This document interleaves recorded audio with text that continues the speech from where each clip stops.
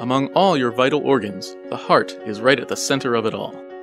Pumping dozens of times per minute, the heart distributes oxygenated blood cells throughout your body. When functioning properly, the heart muscle itself receives oxygen through the coronary artery from the aorta. But a buildup of fatty tissue called plaque can constrict the coronary artery. If the buildup becomes too large, it can completely block blood flow, leading to a heart attack or myocardial infarction. Surgery can alleviate the effects of plaque buildup, either before or after a heart attack. One method is called a coronary angioplasty. A catheter is threaded into the coronary artery along with a small balloon.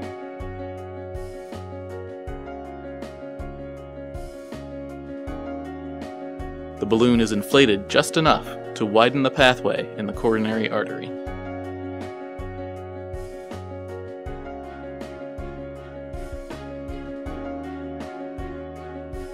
Sometimes, the balloon installs an expandable structure called a stent.